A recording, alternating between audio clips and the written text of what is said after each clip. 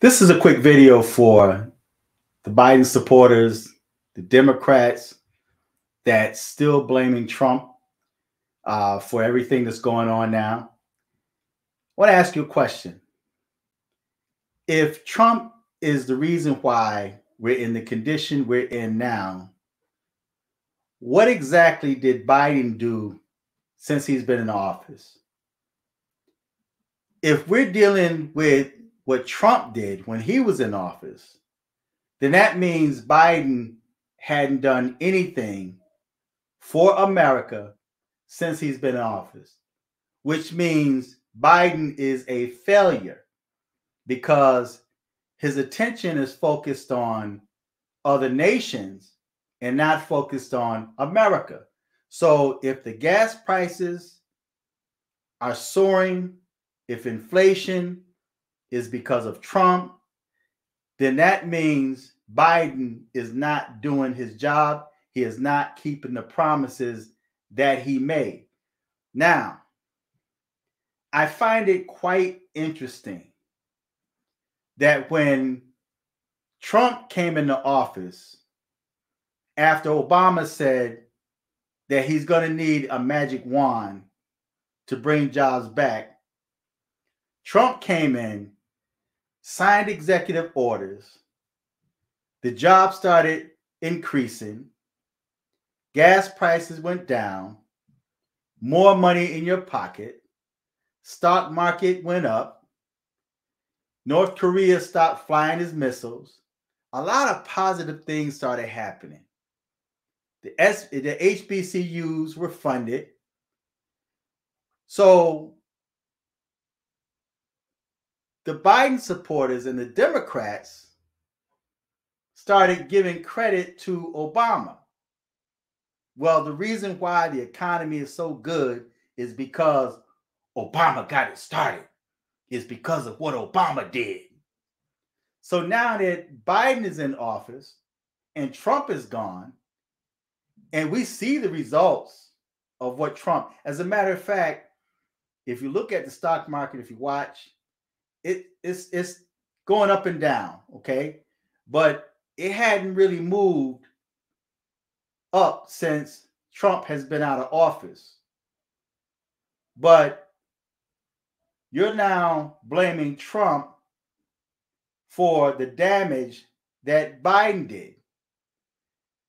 But you're not saying the reason why the economy is still doing pretty good, even though we're going through a lot. We came out of a pandemic, gas prices are high.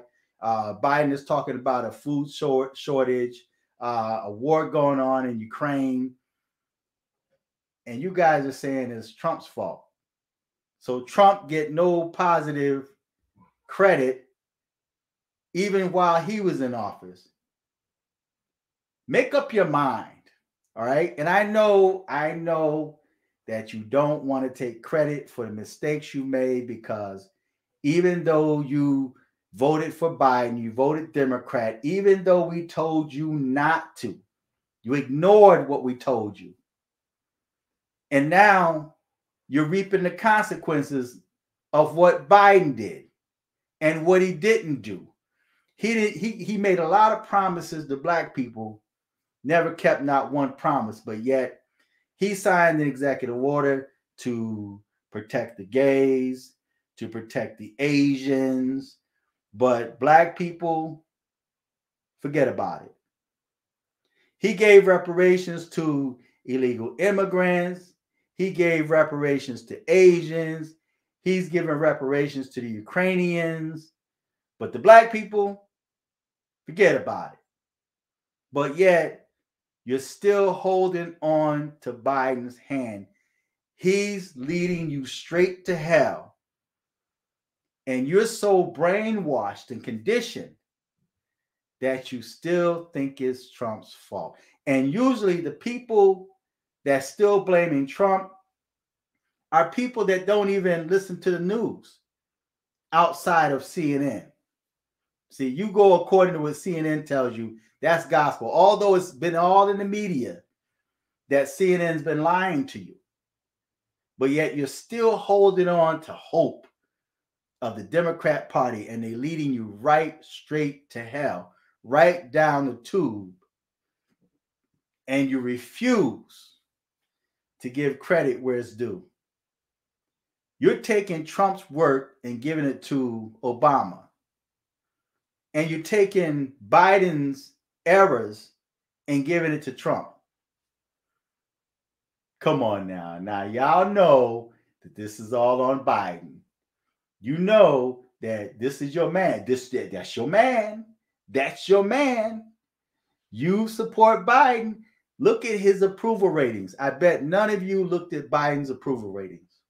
Guarantee you never looked at Biden's approval. I challenge you to Google Biden's approval ratings and disapproval ratings right now. Look it up. Just look. Don't take my word for it. Look up Biden's approval ratings. And then you come back and tell me if his approval ratings are low because of Trump. So you can't win for losing.